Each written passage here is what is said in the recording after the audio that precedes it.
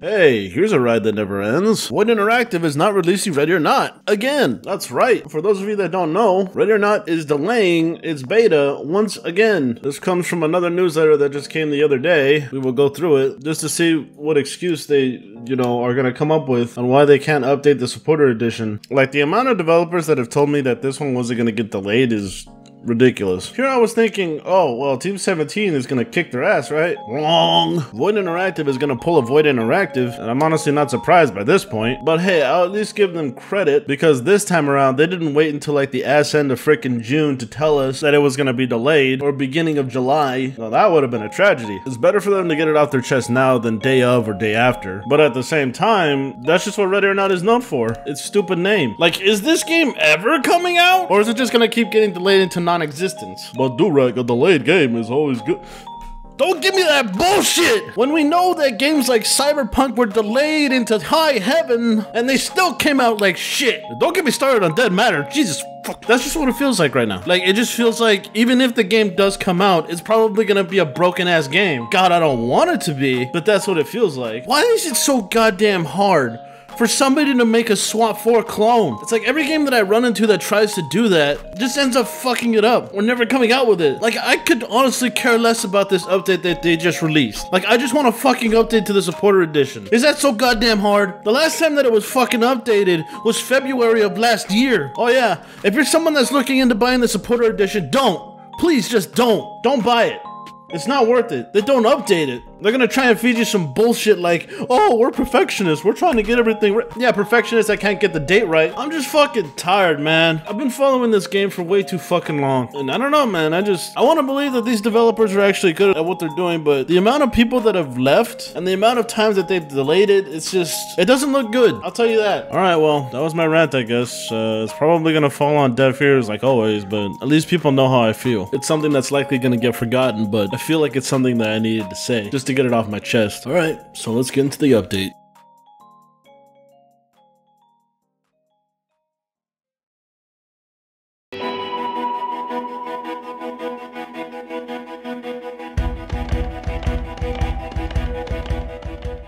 What's up, everybody? Direct back at it again with another video. Today we're going to be talking about Ready or Not because there is unfortunate news that happened just the other day. It admittedly broke me, but I pulled myself together today so that we can get through this update together. The game is unfortunately getting delayed again. Yes, that's right, again. It's not the first time that this game has been delayed, and I have a feeling that it's not going to be the last. But nevertheless, we still have an update to get through. So, there are two parts to this update. There is the reasoning as to why the beta was delayed, and a sneak peek at what's to come. So we're going to start with the reasoning, and then we're going to get into that. So here goes. Hey everyone, today we're going to be sharing with you an update on the state of play for Ready or Not. We all know you're eager for information, so let's breach and clear our way through today's news. Beta access date changes. Having been diligently reviewing the current status of Ready or Not, the team has made the decision to push back the beta access. What does this mean for you? Beta access for Ready or Not will take place later in the year, but later than originally planned. We know this will be disappointing for you to read. You don't even know the half of it, or maybe you do. But we will continue to open and update you with more information as soon as we can.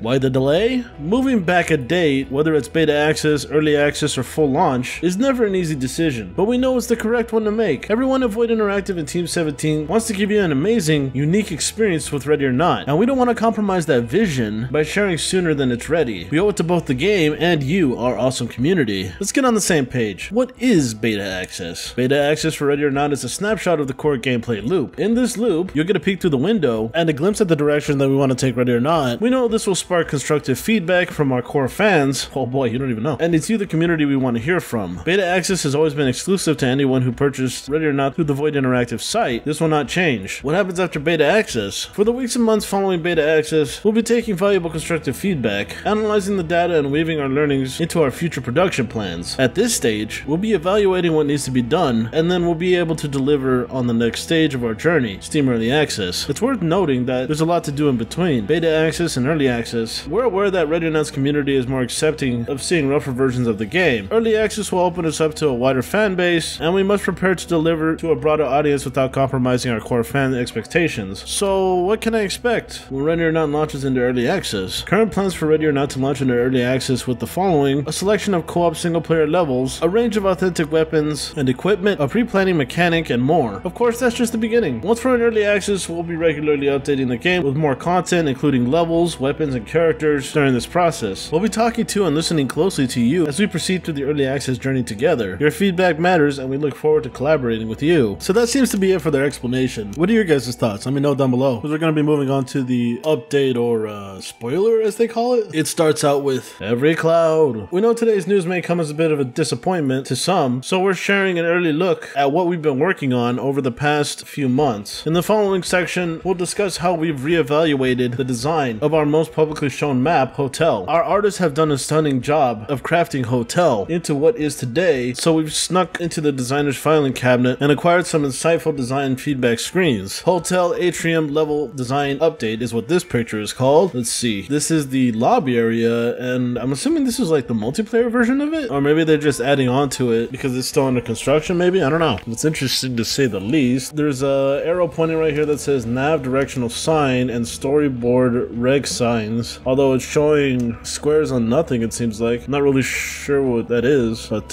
let's see if it explains it underneath here. It says, one of our bigger goals within Hotel is to improve navigation through the map. One way we can do this is by crafting natural breadcrumbs in the form of subtle signs and maps around the level. These have a compounding effect on improving the atmosphere too, coupled with the added environmental furniture like construction, safety, signage, seen and brought to life by telling a story about the past of this room. Okay, interesting. The next picture is called Hotel Cafe, looking at reception. Again, it's pointing at something that doesn't seem to be there. I'm assuming they're gonna add things there. The red is just where it's gonna be. So they're pretending that there's an information point here, reception sign, and directional sign. At least that's what I'm assuming. It's not very clear because I'm not seeing anything underneath this stuff. But I definitely think that it's gonna be cool to have signs tell me where to go, like how I do in real life. Like, you know, I look up to look at a sign at like a grocery store or something. Better to have it on the map than on my HUD, you know? But anyways, here's another example of just how much we can add by evaluating how to improve on the level design. This has a huge impact on immersion in other ways too. We wouldn't need to include UI markers or HUD indicators to direct players through the world. Instead, the focus becomes the world, directed by the subconscious of the organic methods that we're already trained to do in the real world. Yeah, so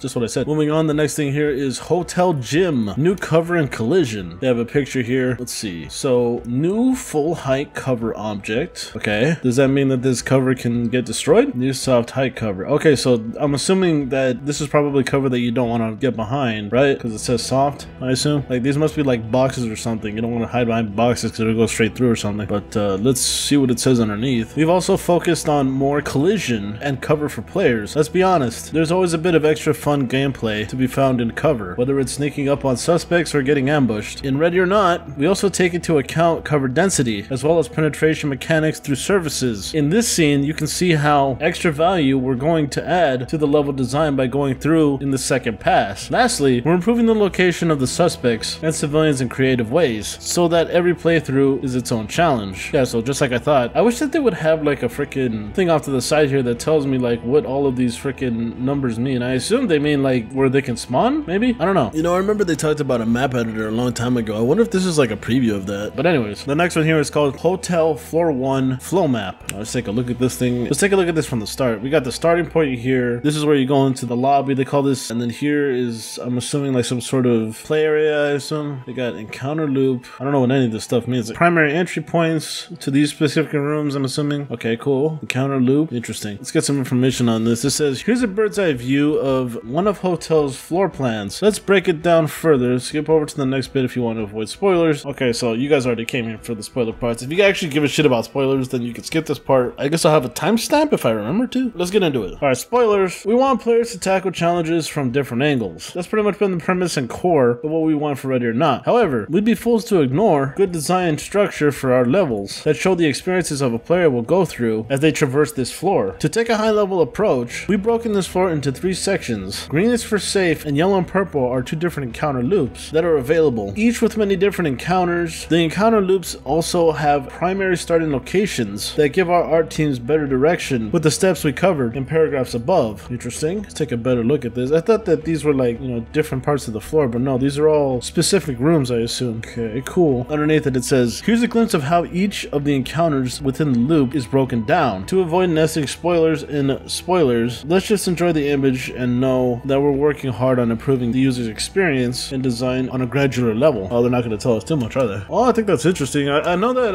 hotel is going to be a pretty big map. Like, it's not tiny. I believe this is just the first floor too. I could be wrong, but I'm pretty sure this is just the first floor. And then there's also a second floor, and there might even be a third floor if I'm not mistaken, with a bunch of cartel guys and white supremacist guys and the civilians stuck in the middle. It's gonna be a tough map, I can already tell. I wonder if this is like the only toughest map. No, this isn't the only tough one, I think, if I remember correctly. But anyways, another spoiler. And for those who aren't into level design, here's a Krinkhoff, I think this is that SBR. It just straight up looks like a freaking AK-74U. I'm really bad with guns. Or maybe that is what it is, and it's just a different name, or I don't know, freaking debriefing. We'll be making the most of the extra time, and we'll continue to keep you all in the loop with our bi-weekly community briefings. Thank you all for your patience and understanding with today's news. And that's pretty much the end of this newsletter. I'm not happy, I'll be honest. I think it really sucks that once again we have to sit through another delay from this game, but what are you gonna do? No matter how much I complain about it, won't matter. But that's that, I suppose. So with that being said, if you enjoyed the fact that I cover games like Ready or Not, then be sure to like the video, share the video, and comment down below. If you're someone that would like to support the channel, check out my Patreon. Just send $2 a month. It really helps. I'm probably going to activate the join button pretty soon here. It tells me that I have to post a video with it, so I'm just like, oh crap, I should have did that with the 10K video. Whoops. Oh, you live and you learn, I suppose. But anyways, support me when that turns on. If you'd like to support the channel in another way, check out my Patreon. Just send $2 a month. It really helps. If you're someone that's new to the channel, be sure to subscribe, ding the bell. You never know, you might find something that you like on the channel. I cover a lot of tactical games. With that all being said, I want to thank everybody for coming out to watch, and I guess I'll catch you in the next one. Bye bye.